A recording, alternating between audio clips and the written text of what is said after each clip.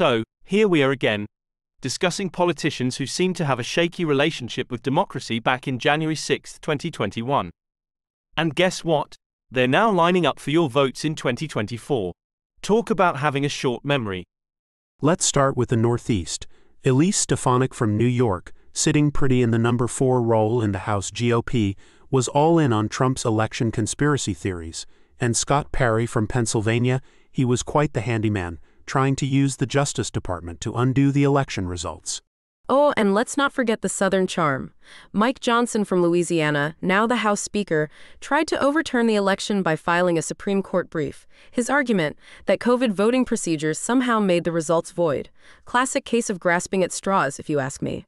In the same breath, let's talk about Matt Gaetz and Marjorie Taylor Greene. These two toured the country with their America First circus, peddling baseless claims of a stolen election. Gaetz even had the gall to lead the ouster of House Speaker Kevin McCarthy. The audacity, right?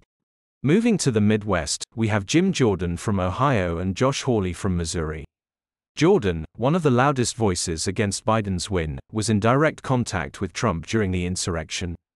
And Hawley, well, he was the trendsetter for contesting the election results, paving the way for others.